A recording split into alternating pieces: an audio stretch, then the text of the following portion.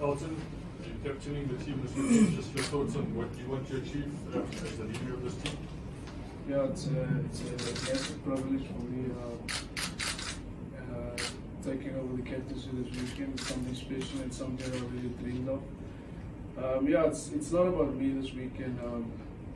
Like Cash mentioned before, it's about us as a team.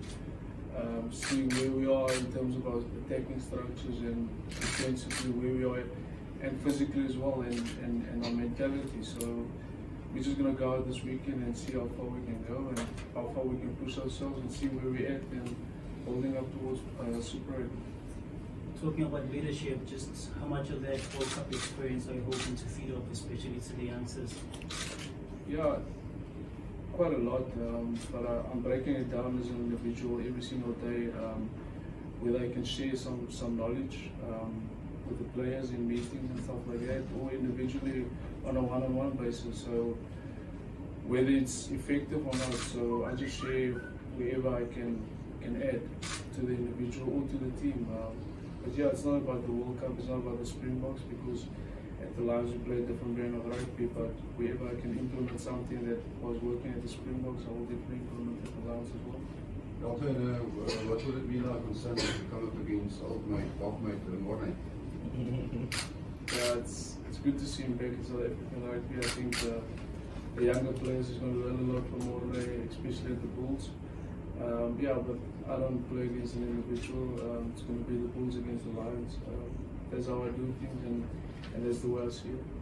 You still see it like that, even though there's a number of players who've come from the Bulls to join the Lions this year. They've said there's no bad blood, but it's gonna be war, eh? I mean, yeah, South African derbies is it's always special and it's always tough physically and mentally. I mean, both teams are gonna give everything to get the W on this weekend. Yeah, we're lucky enough. We've got a few speedsters from the Bulls. I mean, Jamba is very physical. He's going to add a lot of weight to our backline. We've got Duncan that's played Currie Cup last year as well for us. So, yeah, they slotted in well into our culture and into the team. So, hopefully we can see them inspired on Sunday. Last question. Elton, your chairman and CEO seem to be expecting quite a lot from you guys this year, putting pressure on you from the off. How different do you think it's going to be for this younger team compared to the previous couple of seasons? Yeah, we've lost a few players in terms like last year as well, but we're going to have to accept that, and we're moving forward. We've got a new management team, we've got new players and young players that's very exciting for the union, and these players that's willing to learn, and that's the biggest thing.